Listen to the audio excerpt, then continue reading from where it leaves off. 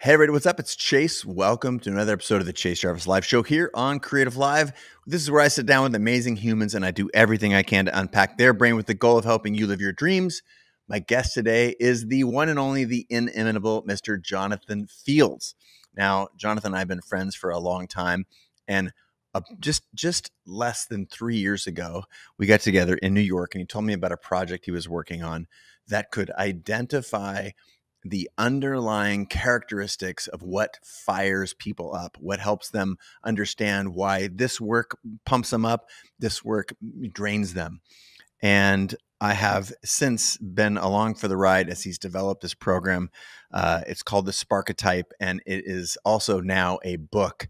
If you have ever wanted to plug in and understand a little bit more about yourself, to be able to think about the careers, the past, the kind of work, the underlying values that you have and where you might want to apply them, this show, today's episode, is for you. Yours truly and Jonathan Fields. Again, we're talking about how to discover with real depth what lights you up, how to identify action steps. This is an important part. Action steps. What are you going to do to pursue those things once you've identified them?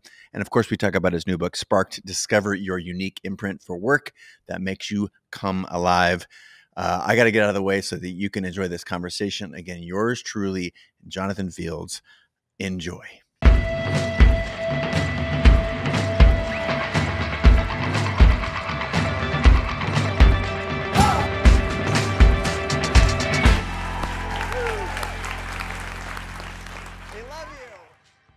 Jonathan, thank you so much for being on the show. Welcome. It's great to have you, my man. Oh, it's so great to be here with you. It's been a minute since we've been together in person or online. So it's true. I'm excited to dive in. It's true. It has been a while, and I miss it. I miss you. It's been too long. The last time we were together in New York, I think we spent some time at the Ace, and then went and grabbed a meal afterward. I miss it, man. It's nice to see your face. I know. You too. You too. And one of the things that excites me most about the conversation we're about to have is that you planted a seed that was almost 3 years ago now. I think 2.5 years ago, maybe 3 years ago, about what you were working on. I was, of course, talking to you about my book, Creative Calling, at that point, and your incredible podcast, which is always being mentioned in like the most inspiring shows, to be in that conversation about writing a book and to have you drop a seed that you were working on something that you may or may not turn into a book at that point. But it was fascinating to me. And now here we are.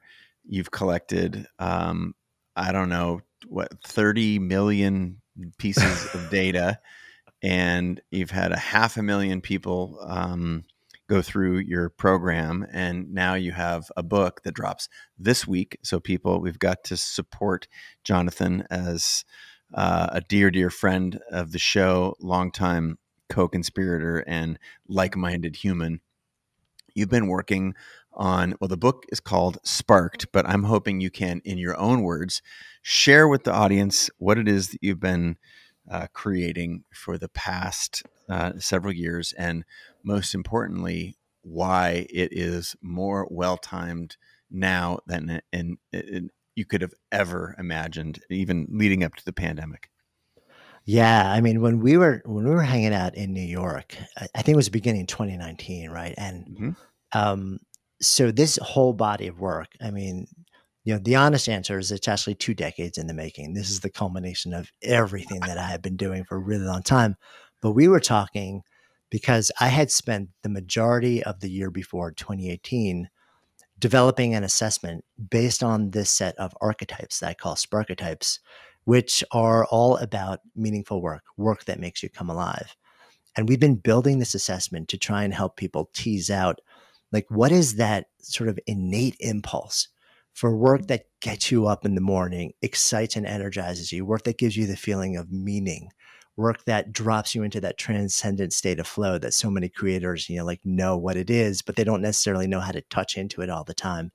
Lets you feel fully expressed, like you're not holding back, you're not stifling yourself, and gives you a sense of purpose.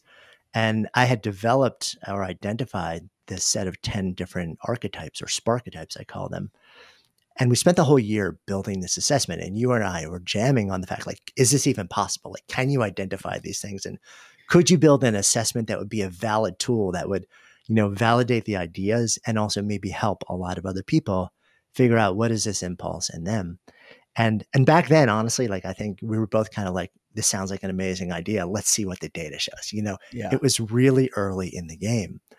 And we had been moving beta testers through the assessment, and like any creative endeavor, you never know, and you don't want to get too far ahead of yourself because you start to think you have a good idea. You start to think you're making something that'll help a lot of people, but you don't want to kind of curve fit it. You want to let it prove itself so it's real, And we were at that point where we had done all the foundational work, and we'd identified these imprints, and we'd built the tool, and we had beta testers, and it was looking like we're getting really powerful results, but we were just on the verge of releasing it into the wild. And I think it was probably the week that we were talking, we sort of sent the word out. We're like, hey, this thing is available for everybody.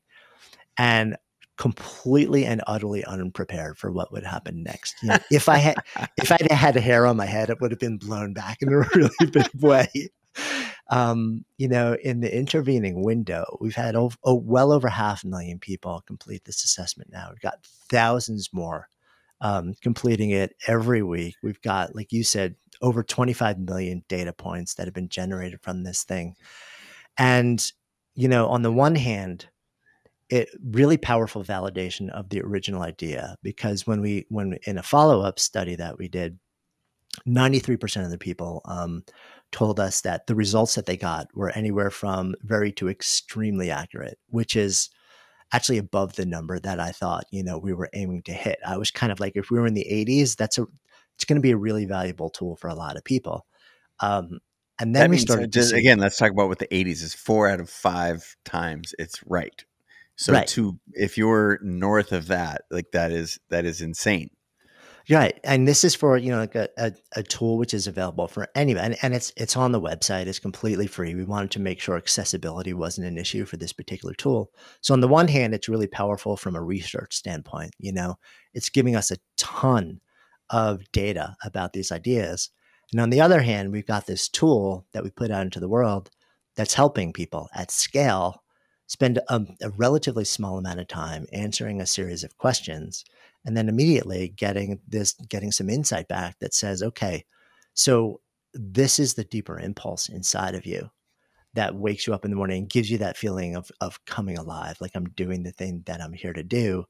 We've actually since then iterated once more. So we released a 2.0 version of the assessment earlier this year that expanded on the algorithm, because the original assessment, what it did was it gave you 2 data points. What we call your primary Sparketype, which is, think of it as your strongest impulse for work that makes you come alive, and your shadow Sparketype, which is, you could either say it's your runner-up, it's like your next strongest impulse, but we've actually identified a much more nuanced relationship. Most people do the work of their shadow in order to be able to do the work of their primary better at a higher level. So we were sharing that, and I'm happy to sort of give examples of what that looks like. We'll go deep. I just want you to give me the top line. Yeah. And then what we did is in the 2.0 version of the assessment that we released earlier this year, we added a new metric that I call the anti-Sparketype, which is the exact opposite end of the spectrum. It's the type of work that is most likely to be the heaviest lift for you, to require the greatest external motivation, to take the most energy from you, and require the greatest amount of recovery. Now, that doesn't mean you get to opt out of it. For a lot of us, it's the work that is still part of what we have to do. Sure, maybe it pays the bills, or yeah, exactly. But at least it explains what's actually happening and why you're feeling this way. It's not that you're a slacker. It's not that you're bad. And you may even get really good at doing this work because it'll help it feel less onerous, but it's never going to give you the feeling that the work on the other side of the spectrum gives you. So, we've been just constantly developing and building on the data, and then the mountain of stories and use cases that we're getting back now as it goes out into the world. And and that eventually, as a writer, at some point, everyone starts to tell you, you know, this has to be a book, You right? got to write this book. Yeah. What a So, you know, what a it was journey. time. It was time. What a journey to go from sitting there on the couch at the Ace Hotel to now, I mean, again, having done all that data collection. And I want to define some terms here. So, folks out there on the internet, whether you're listening or watching, when Jonathan says assessment, talking this is a beautifully uber streamlined set of questions. If you go to I just Googled very easily here where I run the Sparketype test, SPARKETYPE, Sparketype.com. It's the test is right there, and you can just start. I'll just give you an example of a question. So there's on the first page, the work that makes me feel most alive is when I'm turning ideas into things. And there's a scale, not me and totally me. And there are 7 you can click the circle that you feel like most applies to you. So if it's really, yes, this is totally me, you click the circle on the far right. And you do that for a number of questions. And then it outputs an understanding of what makes you come alive, your inner motivators around what I think you called it, the DNA of what was the phrase you used? The DNA Yeah, of your like a DNA level, a DNA level impulse yes. for work that makes you come alive. Yeah. And Yeah, and it's the thing that exists underneath the jobs and the titles and the roles and the businesses and the industries. It's that like primal level thing that makes you just wake up in the morning and say, like, I will work so hard for no other reason than the feeling it gives me. so he's been collecting this data about everyone who's putting things into the outputs of what people, are basically meant to do, or the things that are these inner drivers for years now. And so the book titled Sparked is basically a tool that helps you reclaim the things that are inside of you that the world has borrowed or abused or neglected, and you can reclaim these things and refocus your life. And if I'm not mistaken, maybe for some orientation, part of the reason you developed this is because didn't you have a little bit of a wait a minute, what am I doing moment in your life? Let's go way back. I know there was a yoga studio in there, and before you were an author, and before that, take us back to why you even started this and what made you an expert on the topic. Yeah, I've had a series of inciting incidents and moments of reckoning and reorientation, like major pivots in my life. In a very past life, I was always a lemonade stand kid, and I was very into health and well being as a kid. I left that all behind after college and I ended up in law school and started into the career of law. And I'm 5 years in. You were smarter than me. Like you started to go down that heavy academic path, and then you made a left turn a lot faster. I sort of like stayed in it, and then I went out into the career, and that like I don't knock the path of law at all. It's amazing for so many people. It's just the way that I was in it, it wasn't right for me. And I got about 5 years in, and I found myself in a really tough situation, working relentless hours. And barely ever going home, insane amounts of stress with really high stakes.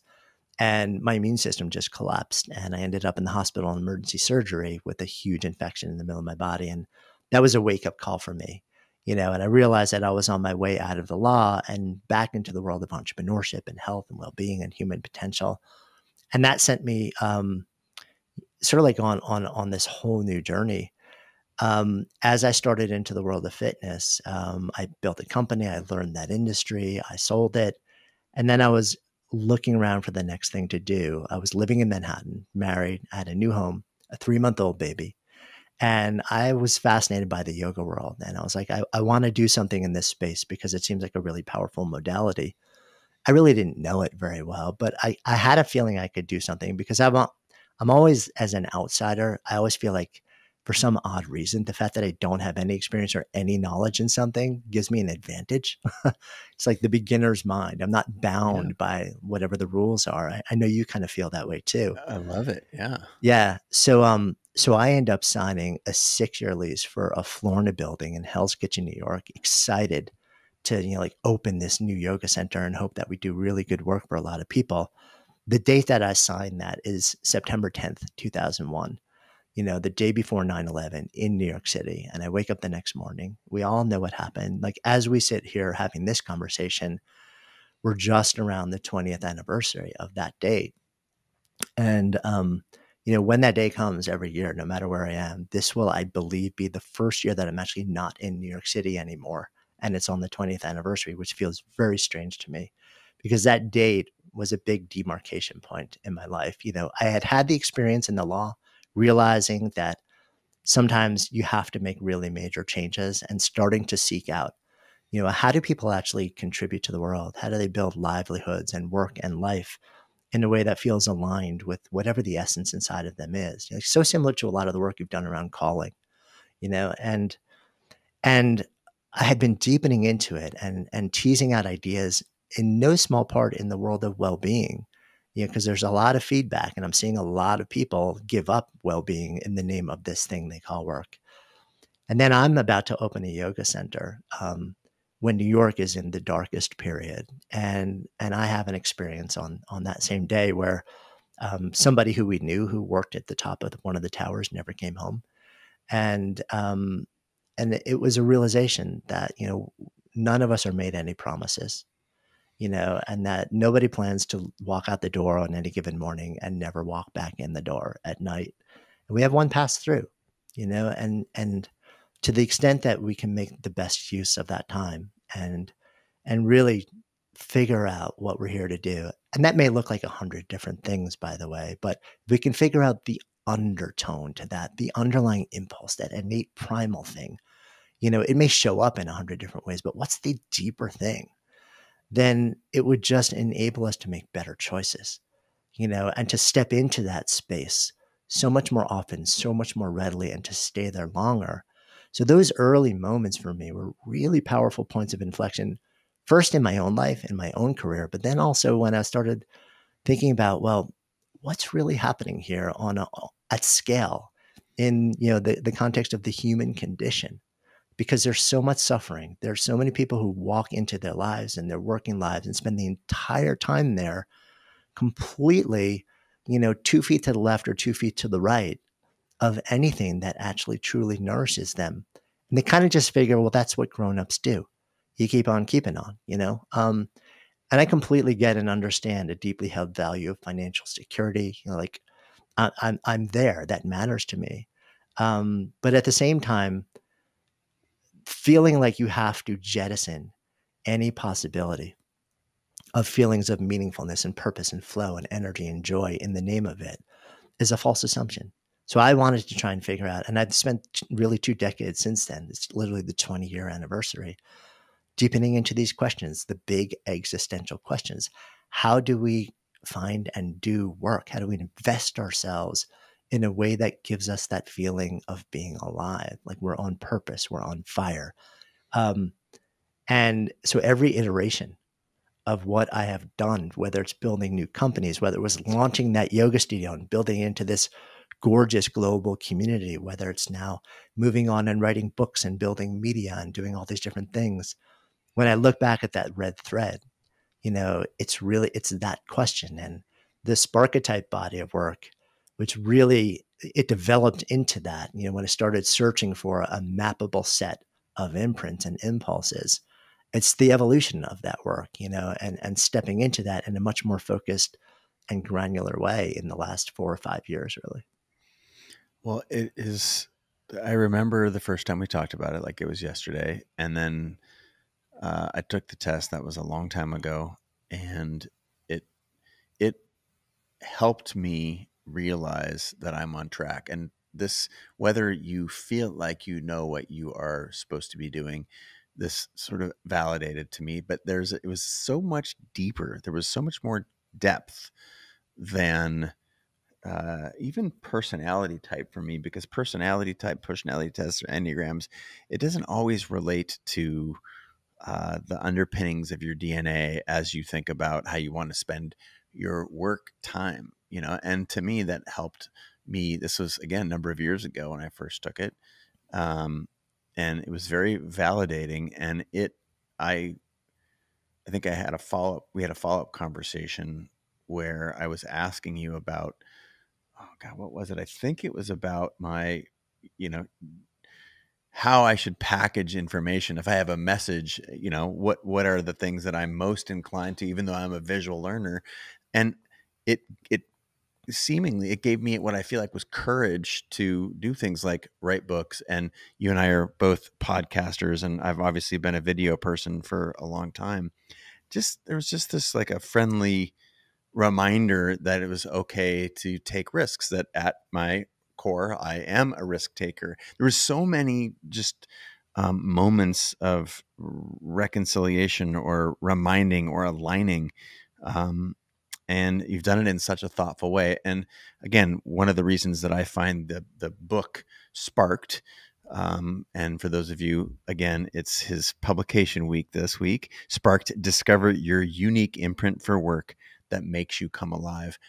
The stories, the case studies in there are super helpful, because right now there are people who are sitting on a park bench or commuting or jogging on the jogging trail or wherever we listen or watch podcasts, and there's a disconnect, there's a discontent, and I find the timing of your work to be impeccable. No one could have foreseen a global pandemic, but we've just come through this period where we're all reevaluating everything.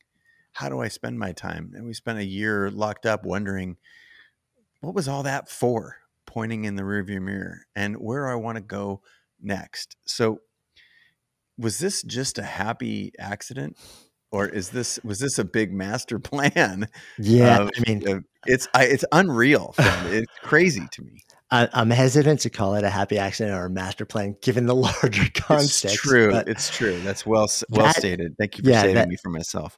That said, you're so spot on. Like, there are one of the things that this moment has done, acknowledging the pain, acknowledging the suffering, acknowledging the disruption, acknowledging the vast difference in privilege and equity and the way that people have been able to move through this in different ways. Oh.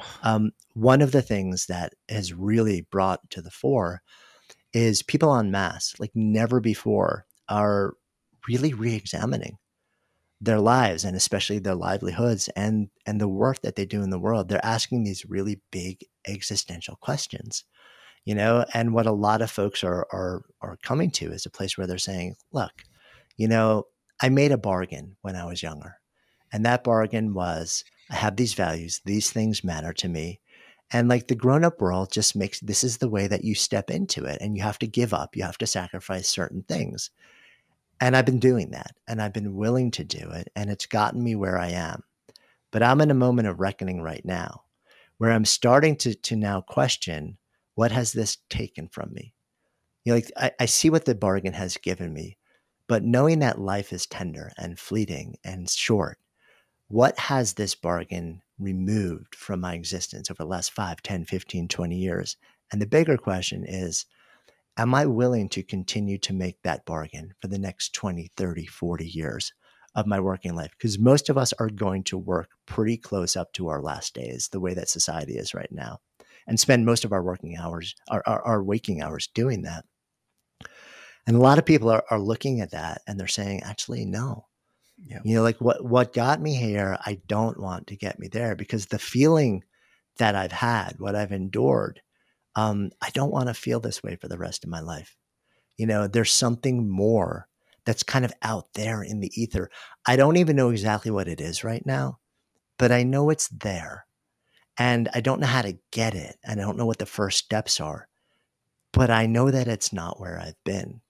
And I think one of the things that we're seeing happening now is that people used to ask those questions internally, and they used to have those conversations quietly and off to the side, because there was a lot of social anxiety around sharing this questioning.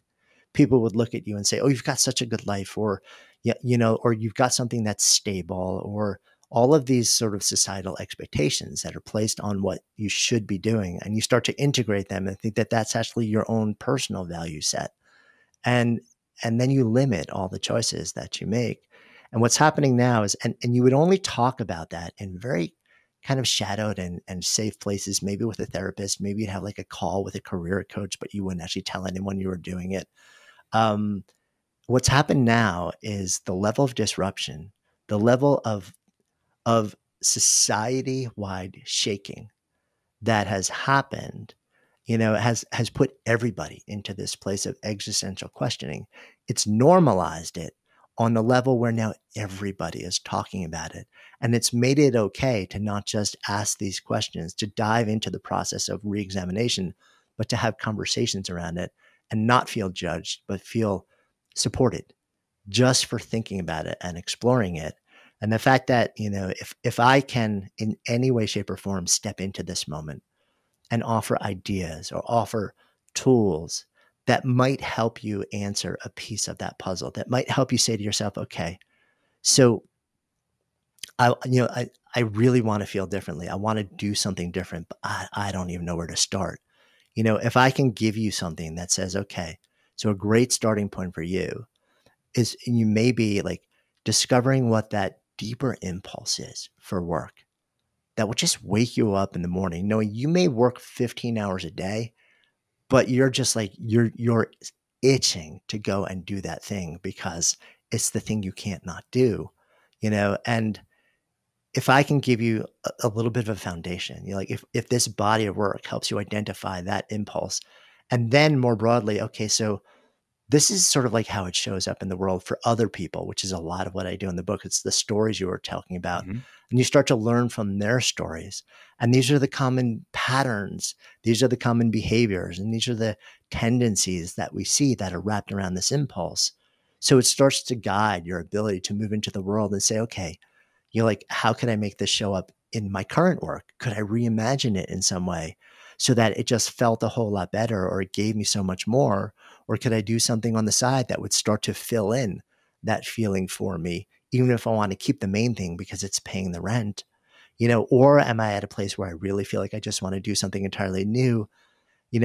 Now maybe I have a way to step into that decision-making process, that exploration, better equipped, knowing myself better rather than just kind of blowing everything up, taking another job that you think is going to be awesome and fix everything, and then finding yourself a year or two down the road, new job, new office, new paint on the walls, new boss, new team, new company, and feeling the exact same way because you never understood what the deeper driver was that you needed satisfied to actually have that feeling of being alive. You said two different points, I think, if I'm not mistaken, in that last little share that you mentioned the good life. And that I referenced your podcast earlier, one that I've been lucky enough to be a guest on. It's always up there in, the top podcast charts and very inspirational. The Good Life Project. What role did your conversations with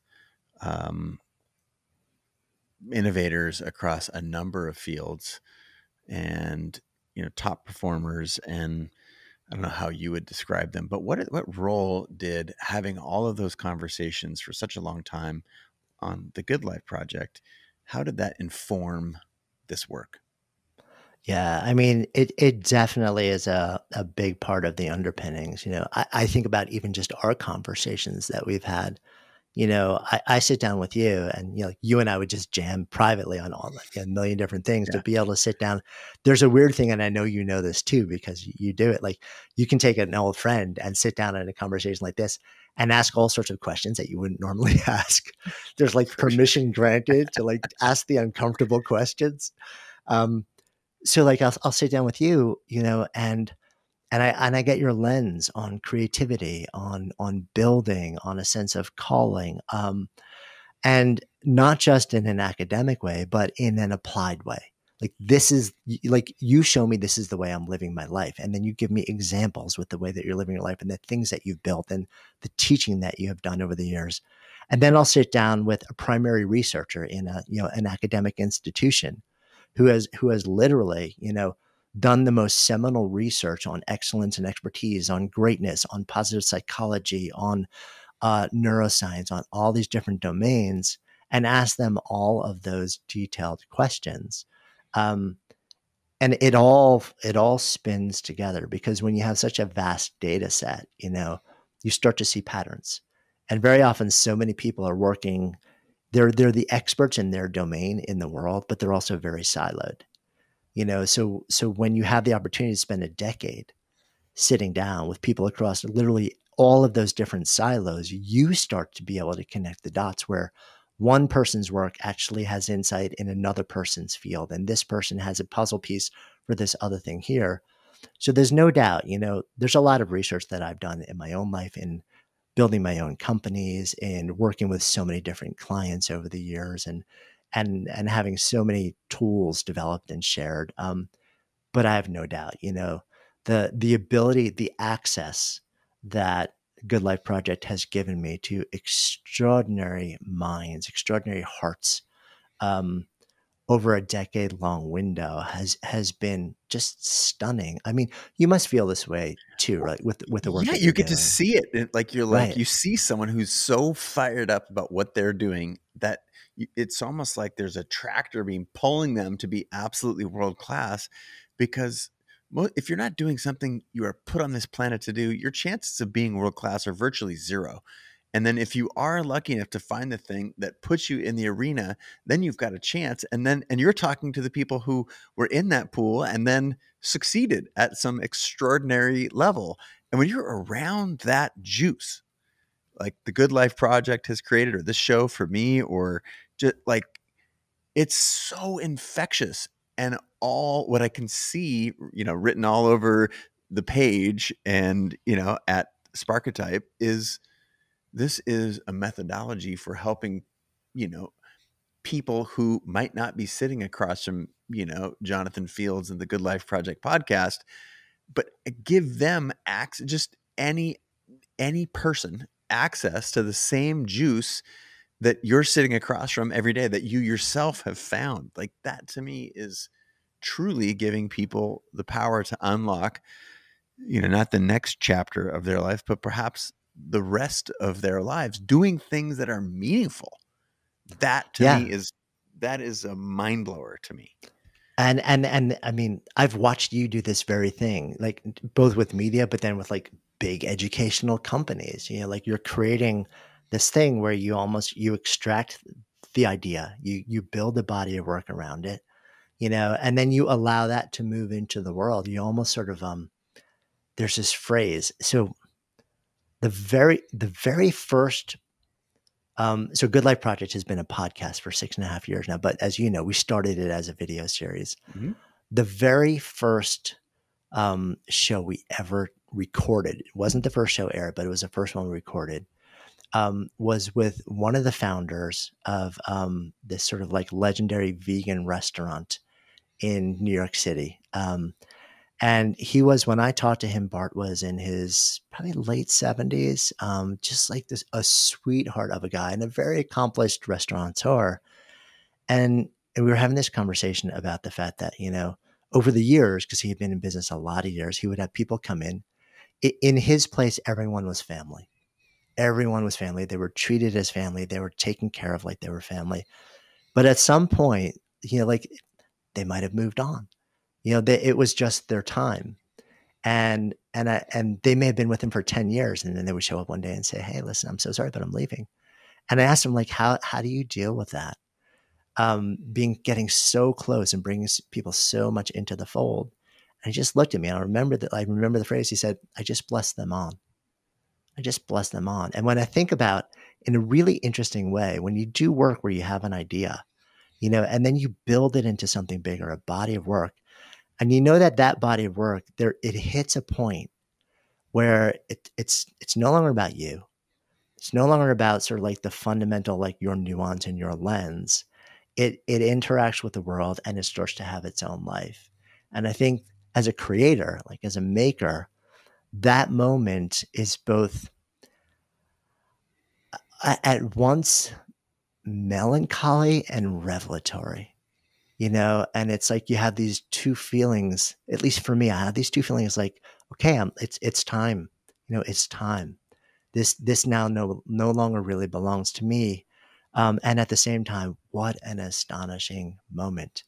You must have had, I have to imagine you've had similar Oh, experiences. yeah, I enjoy it, but I haven't made a factory out of it like you have in the best possible way, where you are helping people find their calling. I mean, you know, we've talked about it even in this podcast. Like I love the concept of tuning into your calling, and I'm, you know, writing books and blog posts and doing videos about it. But what you've done is you've actually put a structure around this that is, you know, what people think when they think Chase. I don't think they think structured thinker. But the reality is, I am a very structured thinker. If you looked at my books or anything I put out, there's a very strict hierarchical organizational structure to it all. And then I will observe you creating the Sparketype world, and this book Sparked, and I'm like, holy shit, this is going to be an unlock for all sorts of people. And again, there's been personality tests, like I am a TLDR, or I'm whatever, you know, a bunch of acronyms. But this helps you with the thing that most people who seek out, you know, the or listen to the show, for example, or watch videos that we put out. It like I want to tap into the juice that I see on the screen with Jonathan or Chase or Brene Brown or Damon John or Roxanne Gay. Like I want some of that.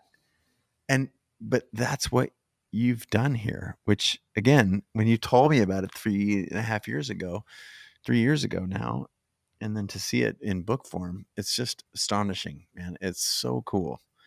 Um, I want to shift gears because I want you to talk. I want you to give a couple of examples of not stories, because I think the book is so full of stories. I want to save some of those. Presumably, you've got a couple to share, but um, why don't you just take an example Sparketype and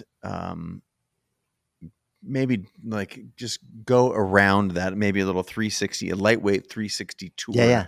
about, you know, how maybe you can do yourself, or whatever, you know, as there's a human in your life that you know well and has taken the test, and you can, you know, some of the terms for these things: maven, maker, scientist, essentialist. But just walk us through one as an example for people to get attuned to what they might learn about their own. Yeah. So, I mean, the easiest one is me because I can deconstruct that pretty readily. And because there are three pieces to my puzzle, like there's the primary, the shadow, and the anti Sparketype. You'll learn three of the different ones. So, so for me, here's my profile. My primary is the maker. Mhm. My shadow is the scientist, as I mentioned, and my anti Sparketype is what I call the essentialist. So here's how this shows up. The fundamental impulse of the maker is to make ideas manifest. This can be in the physical realm. You can be working with your hands, working with physical objects and materials. It can be in the digital realm. You could be coding. It could be in the experiential realm. You could create moments. The fundamental driver, the impulse, is about it's about the process of creation. It's being fiercely generative in what you do. This impulse is kind of interesting in that it tends to show up or tends to be observable really, really early in life.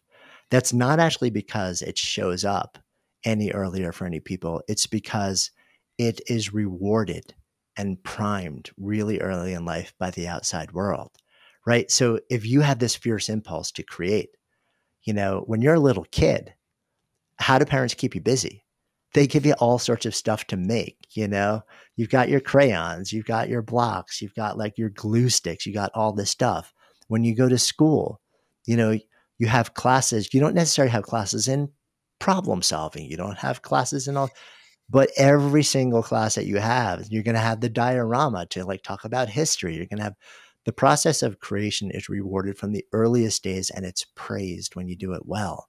So when you have that impulse, you're given opportunities to reveal it, to step into it. It's praised the more you do it, and it becomes this self-propagating sort of like cycle. So there's never any reason to hide from that impulse, you know, and it's constantly offered out there in the world. Whereas certain other impulses are actually kind of shunned, or they're not rewarded in that way.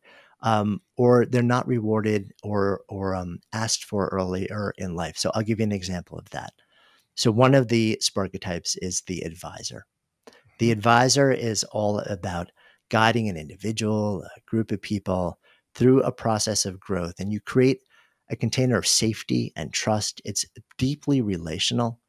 And you bring a whole lot of insight and wisdom and frameworks and observation and truth. You're a master of observation, safety, and prompts. Now, if you start to try and take on that role when you're 6 years old, let me advise you. yeah, people are going to be like, nah, you haven't earned the right. That's not you. Even when you're 15 years old, maybe when you're 20 years old, people, even if you have that deep, deep, deep impulse to go there, and maybe you actually don't have the chops yet to do it in a healthy, safe, and well-informed way, but you've still got that impulse. So very often earlier in life, that impulse is repressed. And it's not until later in life when you and those around you feel that you've actually earned the right to be in that role that you really start to own it and step into it. So for me, luckily, I was a maker. And that means that I was allowed to just do it from the earliest days. I was making stuff. I was building stuff. I was hammering, chopping, gluing, painting, anything you could imagine from the earliest days. And it's been a through line my whole life. I got away from the physical act of creation as a grown up. And it was literally like I could feel the hole in my soul. And granted, I'm building companies, I'm building brands, I'm writing books, I'm creating media, and it was amazing. But there's something in me that says the physical act of creation is important. So 3 years ago, at probably the worst possible time, because I had so much to do. There was no way that I could step away from business. I took a month away from my business and I drove out to this sort of partially refurbished roadhouse in rural Pennsylvania, in farm country, looking out over fields and farms. And there was a luthier, a guitar builder, who was living there, renovating the place. And what used to be the bar downstairs, he turned into his workshop. And I spent a month working side by side with him and a buddy of mine, learning how to build an acoustic guitar from scratch. No prefabbed pieces. We would sit there, and when it came time to actually make the neck of the guitar, we took a block of wood and we took, like all sorts of chisels and rasps. And for 8 straight hours, we're shaping this thing. And I was dog tired at the end of that day. And we were working 13-hour days with a single break for lunch. And it was like I would blink and 13 hours were gone. I was just completely lost in this experience. My body was beat up. I had like every color of sawdust in every nook and cranny of my body. And I would crawl my way back up into the bed above the roadhouse at night. And I was like the happiest I have been in years. And it brought me back to this understanding that yes, I can create in all these different ways and it gives me something. But for me, for some reason, the physical act of creating something that you can actually experience and hold and touch with raw materials in the world is important. That's one of the ways it channels through me. So it shows up that way, I think for a lot of people. And I think a lot of people miss it without realizing they're missing it. I know you have this impulse in you. I'm wondering if you feel that same connection to the physical process of creation. It's incredible that you asked, because I absolutely do. And, there was a time in college during the summers when I would swing a hammer, frame houses, and, was a carpenter, and I loved it. And my earliest business model, even that predated photography, was I basically shared a studio space with my brother-in-law, and it was everything from, we had a photography darkroom, we had paint. Like, I was a painter before I was a photographer, and the physicality of painting was really valuable to me. I ended up moving to photography because physical paint wasn't fast enough. But we had a wood shop, and I would make things, furniture. You talked about finishing and staining, and all of that stuff was in play for me very, very early on. And I would say in the last 5 years, especially, we've done renovation on a house, and I am not qualified. I don't have the skills of the firms that we hire to do this stuff, but I am fascinated by it. I will carve some time out, and I'm very hands-on in the planning. And we're doing the same with we have a separate beach house right now, and I owned I guess upscaling the septic system. Let's talk about something really sexy. So I dug the thing out with my hands and a shovel. Like I didn't hire a machine, a backhoe to come do it. With a shovel, which took me a day, I excavated this thing. And then I brought in an expert to tell me what was wrong. And then I went and had steel and concrete fabricated, and then installed that fabricated steel and concrete myself. And this was like nights and weekends working on a septic system. And same exact thing. I felt so fulfilled, tired, super engaged, was learning about things I had no idea about, zero idea. And these things are not sexy. It's not like we're talking about learning how to build a Ferrari, or even as sexy as creating an acoustic guitar.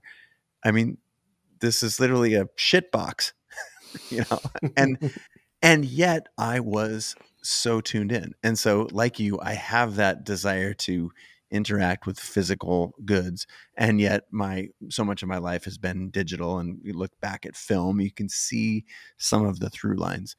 I'm curious where you haven't prompted me yet, and I was hearing about obviously you're a maker. There's a scientist shadow in there, which I can see now through all the data as an example. But I'm curious if we can go to your anti type.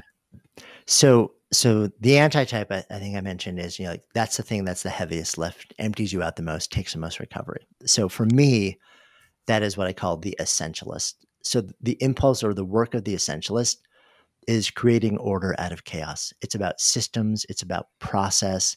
It's about creating clarity and utility, often could be anything from data to actual physical objects, whatever it may be.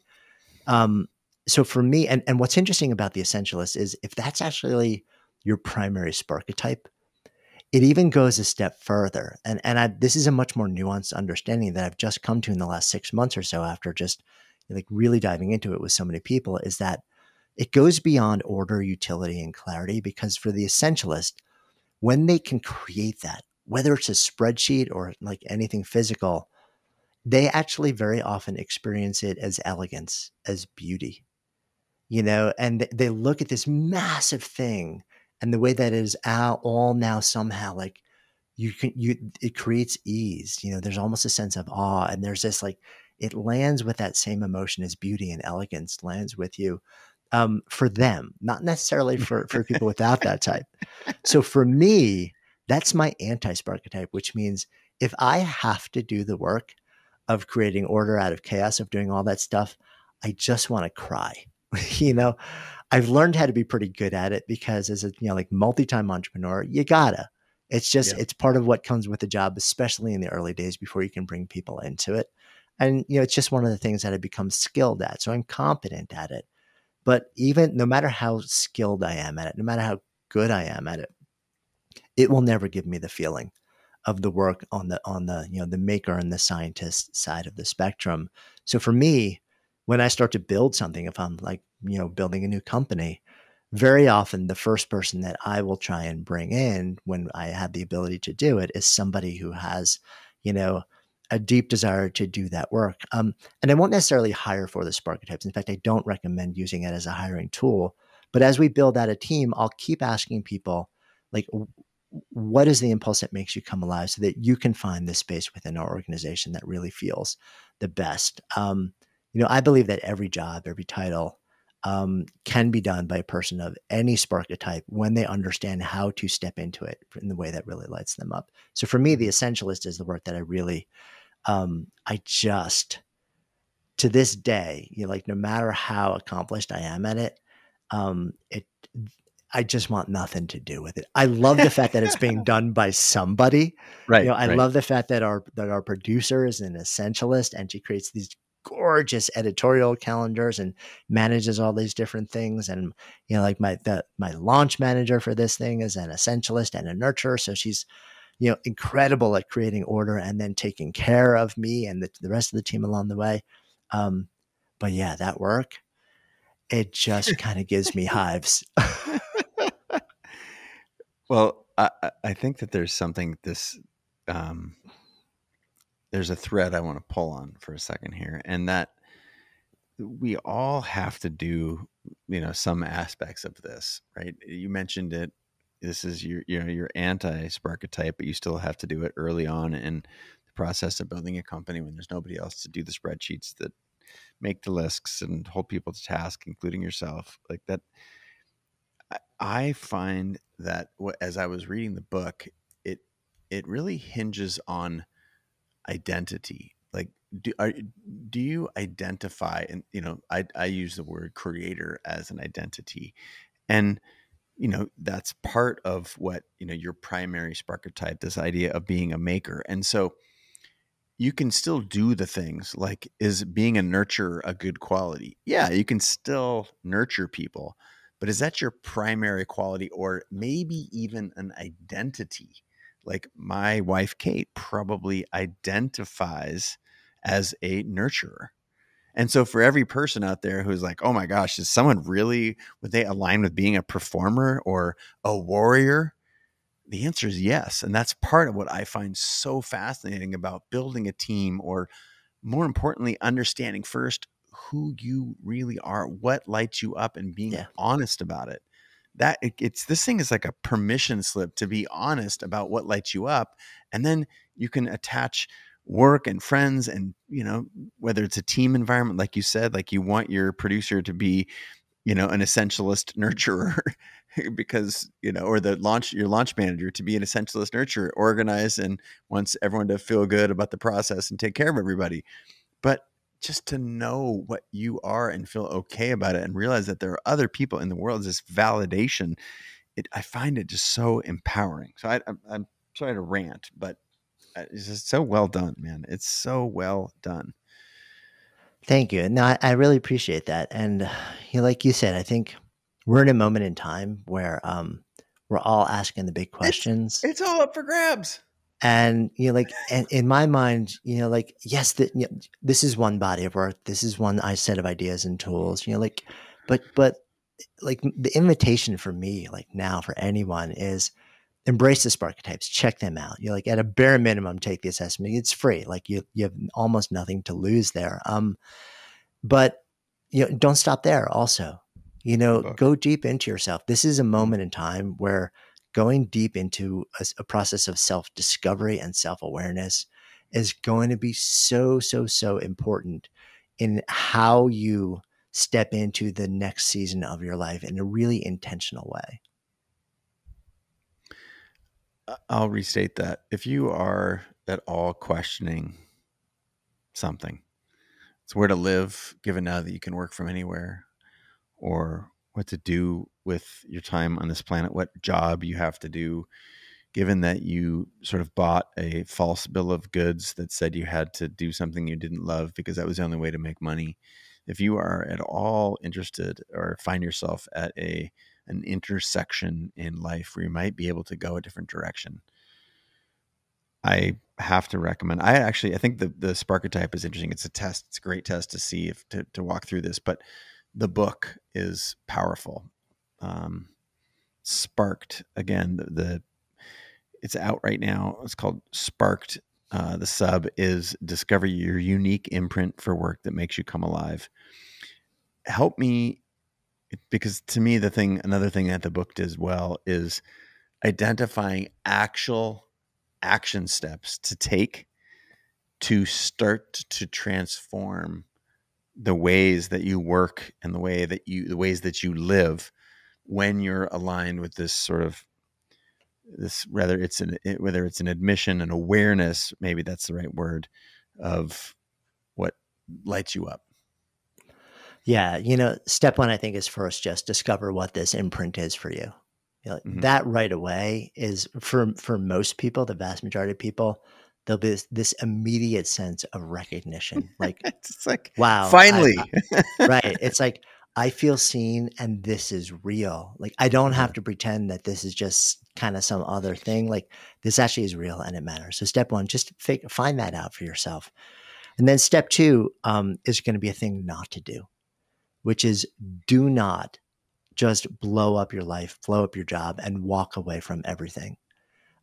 If you're, in the very early years of your life, the stakes are low. You've got really nothing on the line. That's a lot easier for people to do. But you get further into life, it's complicated, and the disruption can be really, really painful, not just to you, but to all those around you who look to you to provide things like stability and financial security and a sense of peace and equanimity and ease.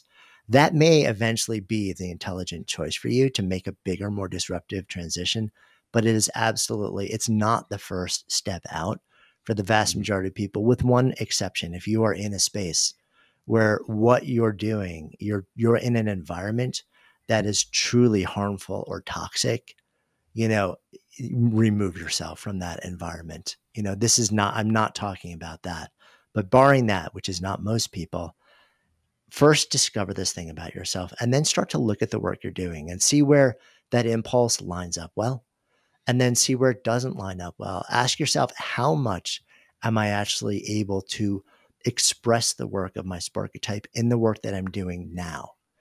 And then say, okay, what if I looked at the activities, the tasks, the processes, the tools and platforms, the topics that I sort of like, they're a part of my job. And when I look at all those different things, are there ways for me to bring this impulse that I now know is really important to that work? Or could I start doing new things or different things, or following different chains or streams, or work with different tools, or explore different platforms, or engage in different tasks? Maybe things that aren't even squarely within my job description, but they're available to me to do. And I'm going to do them simply because of the feeling that it gives me.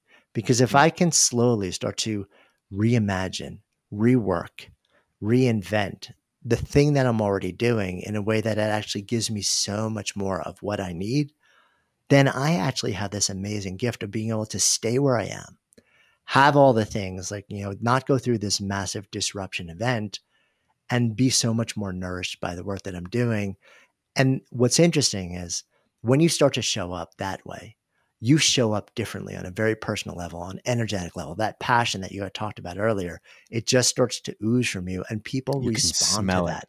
People People respond respond to to it. that differently, and that will start to buy you the social currency to do more of these things, to try more things, to do more experiments, and maybe even create an entirely new position, that lets you really just define what you want to do. There's a story in the book about a woman named Sally who did just that. She was this super accomplished media consultant in one of the biggest consulting firms for a lot of years. She got cancer. She took time off to get treatment and to recover. And she hit a point where her Cobra ran out and she just needed a job that was going to cover her health insurance.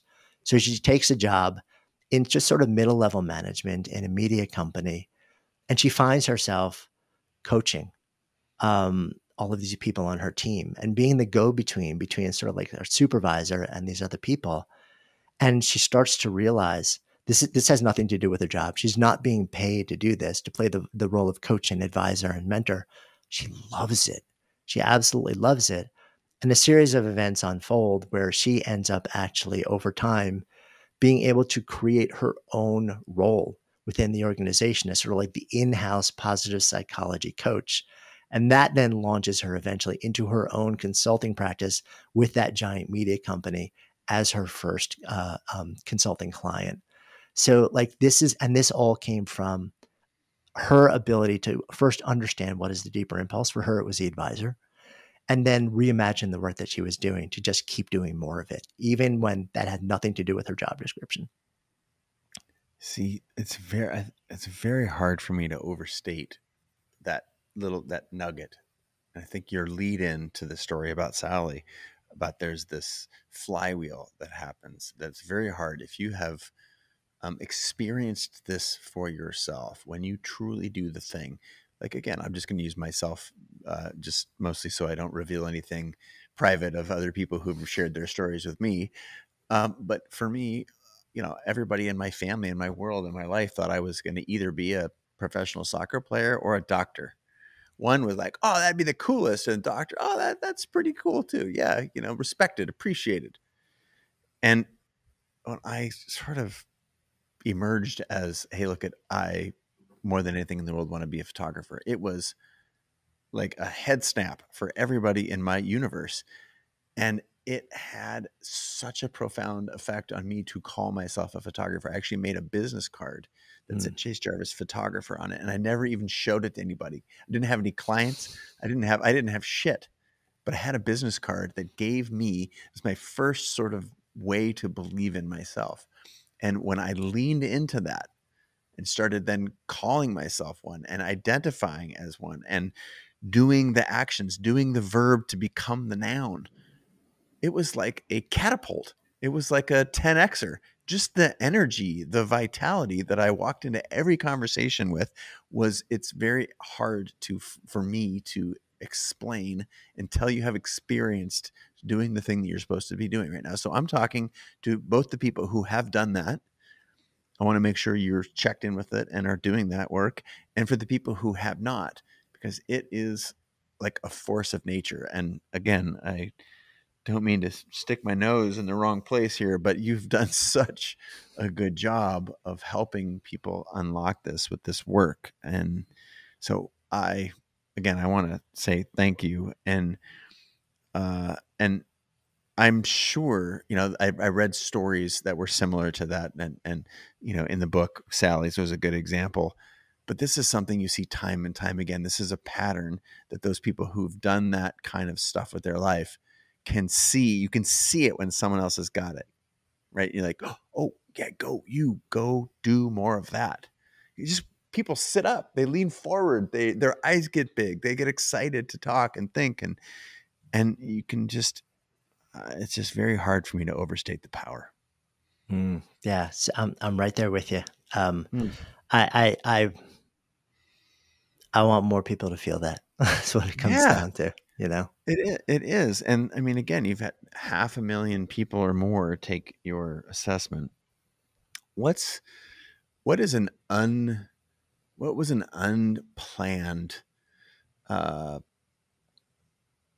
benefit, something that you did not expect going into this work, that just sort of showed up, that you couldn't ignore, whether it's through data or empirical or experiential? What didn't you expect, and how, what was that thing, and how did it manifest? Yeah, and it's shown up over the last 18 months, and it was nothing that I saw coming. We don't have hard data on this yet, but that's sort of a next evolution of where I want to go. We're sort of like figuring out how do we the scientist in you can. Yes.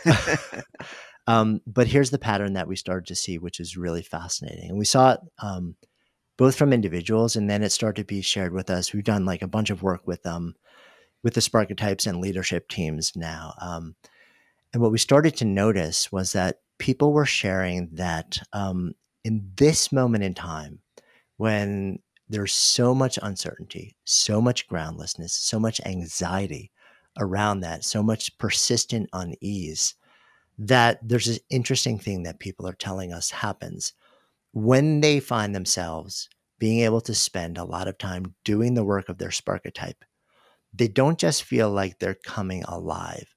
They feel like they're coming home to themselves. They feel like they're actually able to touch stone more easily. They feel a sense of calm and ease, like they're able to sort of breathe a little bit more easily, simply through doing this work. And this wasn't an intentional thing. Nobody ever came to me and said, oh, I'm going to do this because I think it's going to make me feel this way. It's being reported back to us now. And it's now been shared enough times that I'm seeing this as a really interesting pattern that we need to actually deepen into and tease out more, that there seems to be something where when you do this work, it seems to be such an organic and intrinsic expression of the essence of who you are, that the experience of allowing that to take the lead has this countering effect to the anxiety, the anxious spin of uncertainty.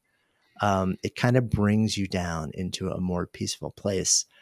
Again, I don't have data on this. It's No, really early on, but enough people from both organizations and just individuals, we get responses to the work from people all day, every day.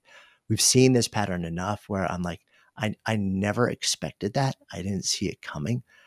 The moment that we're in has certainly provided fertile ground where enough people are experiencing those yeah. feelings that, That's it's why this giving work us the is data. the Yeah. timing is just Yeah. crazy. It just blows me away. It was sort of like, again, like you had some prescience about, that it was needed. And I would say it was needed before the pandemic, but the pandemic has really revealed it. I'll Mm. also add, like this, if let's just say someone's listening right now or watching and they're like, oh my God, the idea of changing careers, you know, I think you did a good job, but I want to underscore the point you made earlier about, look, this is not necessarily about getting a whole new set of friends or, Jonathan's not advising to quit your job and, change at all cost. It's about, how can you get more of this thing in your life? If you are in a position to make a change, then fantastic. If you're not, how can you? It's sort of like that, the thing we talked earlier about physical. Like I'm not, my goal is not to go swing a hammer to make a living. I do not want to, dig ditches, and that's very hard work.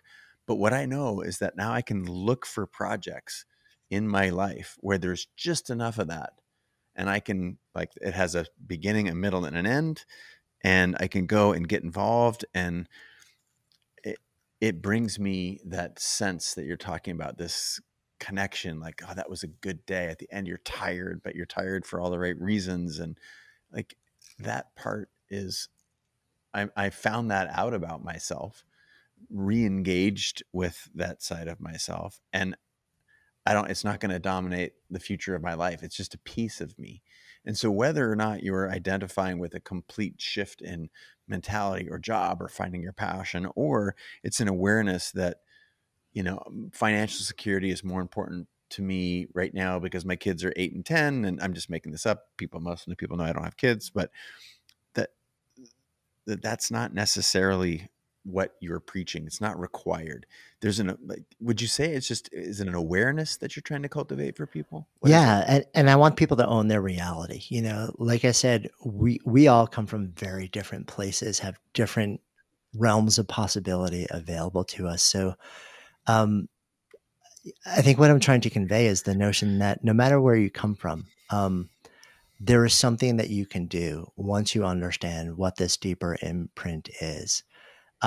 Whether it is a reimagining of the work that you're currently doing, whether it's bringing something in that you're doing that has nothing to do with it, like 15 minutes a day or on the weekends or as a side project or some blend of all of these different things or something entirely new if that's within your realm of possibility.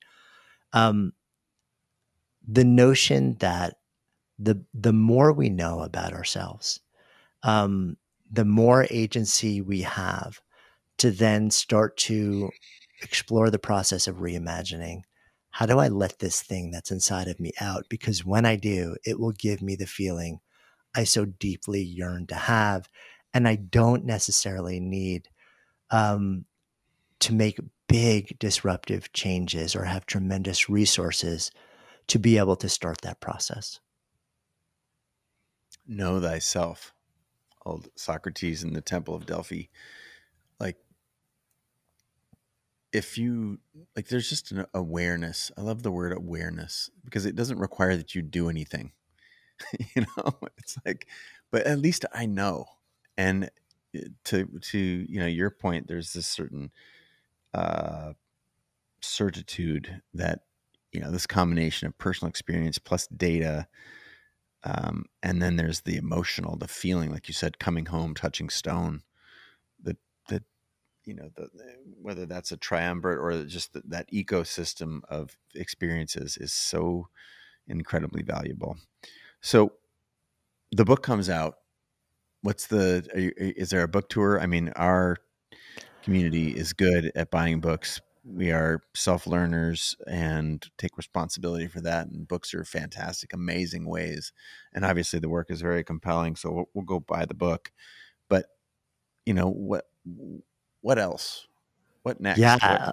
What's And that's kind of what we're imagining also. We have, we actually built some coursework to do that people can engage in that sort of takes you from the book if you want and starts to walk you through a process of really understanding in a very granular, detailed way. Like how do we bridge the gap from knowing all this incredible stuff about us to seeing how it's shown up in our past in all different ways, and then starting to create a useful dynamic inventory of things to start to look for and build into work moving forward. And we're just going to keep building tools and solutions as we understand what's going to be most useful to people moving forward. I mean, we're looking at how can we help individuals in their own process of exploration with organizations. How can we develop these tools to help leaders become better leaders, to help understand how do we take people on teams and help them understand themselves? How do we help organizations invest in a process of personal development of everyone in the organization? Because it's my deep belief that companies who don't do that are going to get left behind. There's an expectation now that an organization is not just where I get a paycheck, but I want them to acknowledge my humanity and invest in my ability to grow that humanity. So building tools that help with that process too. I'm just really excited about the potential that's emerging from it. And I'm somebody who, in the past, I spent a lot of time, with the if you build it, they will come philosophy. And I'm in a process of evolution where I'm kind of saying, like, we've built a whole bunch of things already, but before we go too far down the road, I want to hear from people. I want to know what's going to be most helpful to them, and then we will just continue building more around that.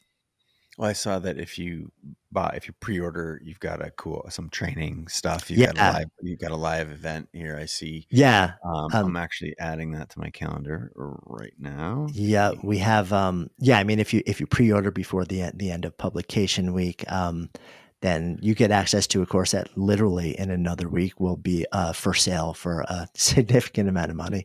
And then we're doing on Sunday, we're doing a full day training that's going to walk you through all of this really cool stuff that will be live online for anyone.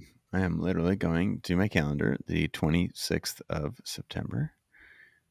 And voila, Sunday the 26th. Not required, but if you do have a chance to pick up a book before then, man, thank you so much for sharing the work that you've been doing for the last 3. I totally feel like I was in on the ground floor. Don't forget about us, people. When you were telling me this, I was like, dude, that's part of what I was trying to do with this book, is get people to listen to that part of themselves that wants to do that thing that no one else is validating. And what you've done is you've just done such a nice job of packaging up. It's sort of like, as humans, we all have individual fingerprints, right? But there's also people that you love, that you want to connect with. These are my people. And what you've done is a nice job of, you don't have to go down to the individual fingerprint level. That's the work of the individual, but you've done such a nice job of helping people find the things that light them up. Congratulations on the work. It's incredibly powerful. Go check it out again, folks. Sparketype as a great way to start. You can also get to the book from there. And congrats, man. I'm a huge fan. I'm a supporter, an ally. Keep doing this meaningful work. And is there anywhere you'd want to steer us, or any other asks you have of the community before we give you the rest of your evening back? Yeah, no, I mean, that's fantastic. Like you said, the assessment of it available for free for anyone at sparketype.com. The book is available at booksellers everywhere. And you can find me jamming twice a week, as always, on the Good Life Project podcast. It's so good. It's one of my favorite shows I've ever been on. Very, very thoughtful. You can hear, and his voice, right? Jonathan's just got this amazing, amazing radio voice. And also, I'm at the Sparketype site under the book tab, and you can enter your when you pre-order, you can get the free free goodies there. So don't forget to do that. My man, thanks so much for being on the show. Anytime you've got something to share, we're always happy to hear from you, to have you on the show. Congrats on amazing work, and go get them during Pub Week here. We are on your side. Awesome. Thanks so much, man. I so appreciate the conversation and just you as a human being, the way you show up in the world. It's good to be a co-conspirator in making awesome stuff and just sharing this space with you. It's true. And I want that guitar next time we're together. I expect to see it. I get a tour of your guitar. It'll happen. All right. Signing off for everyone out there in the universe. Until next time, I bid you adieu.